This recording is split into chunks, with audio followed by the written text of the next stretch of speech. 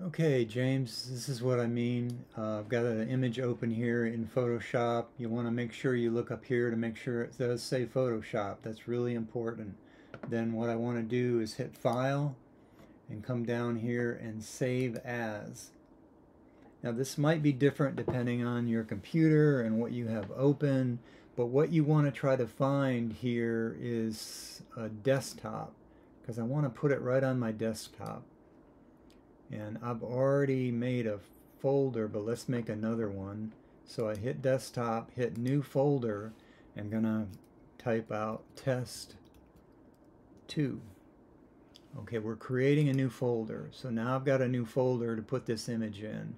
Now, what you save it as, the format, depends on how you worked on the image. I typically save everything in a Photoshop file or JPEG if I haven't really done that much in layers. And not to confuse you, but I would either pick Photoshop, JPEG, or TIFF.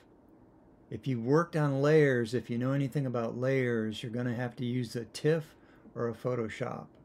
And I would just use the Photoshop myself, hit save, and then you should be good to go.